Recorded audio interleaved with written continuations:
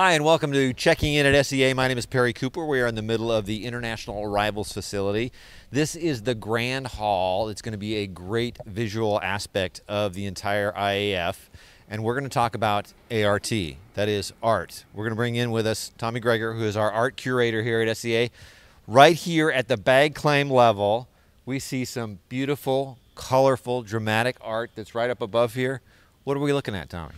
Very high. We're looking at a massive public art installation by Mirella Zacharias, internationally known artist, created this piece here in Seattle. We're looking at just 2 of 5.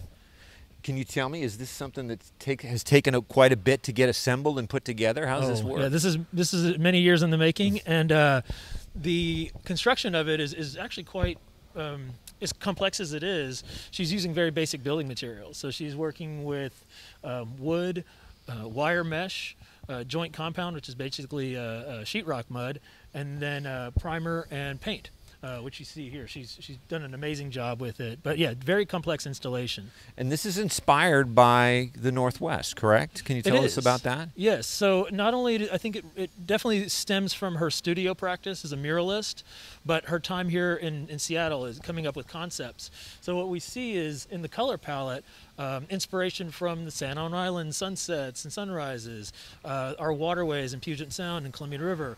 Basically, she mined those color palettes and generated these great monumental sculptures for us. Wow, terrific. And as we look a little bit to the south, you can see there's 3 other bag claims that this will include as well too. So there'll be one on each one of them. You can see the steel beam that's above each one of them where the next ones will go. But also in the area looking to the south, Tommy, we've got another piece that's coming, right? We do. So you saw the 2 Mirella pieces and 3 more carousels to go. We should be done in 2020. And then shortly after that, we will be installing 3 monumental suspended sculptures, mobiles more or less, by Ned Kahn, a very well-known public artist just to our south in California. And that's going to be right near the escalators, correct? Yes, it'll be between those escalators and the last bag claim, kind of where the American flag is. Okay, and tell me a little bit more about that piece. What's that about? So serendipitously, Ned and Mirella are both inspired by nature.